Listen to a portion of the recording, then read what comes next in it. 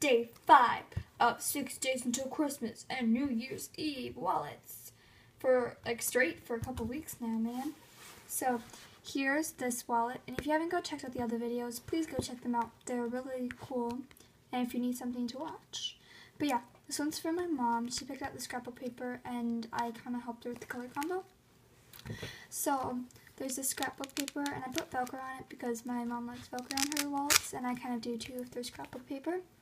So there's this flower, and it says live, laugh, love, and kind of repeats itself, and then XOXO, and then since there's white trim here, I did white billfolds. Kind of stupid, huh? That's okay. And then the same thing over here because I trimmed it with the scented tape, and then I did a scented billfold, so it kind of looks even now. It's pretty cool. I actually like it.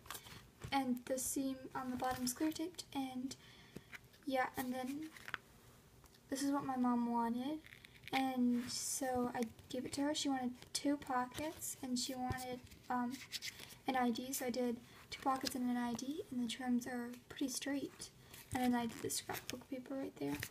And I did the scrapbook paper right here, but then I forgot I'm doing a coin pouch, so that was pretty stupid.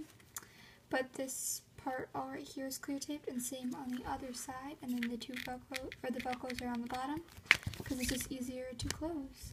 Like that, and then I still have to put Velcro right here. I'm gonna put a mini one, but you just open it up, and then there's a Ziploc coin pouch right here, and it's really strong, and there's no sticky on all the sides or the bottom.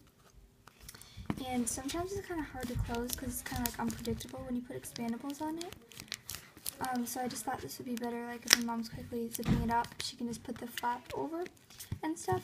So yeah, so that is day 5. So thank you guys so much for watching, and bye.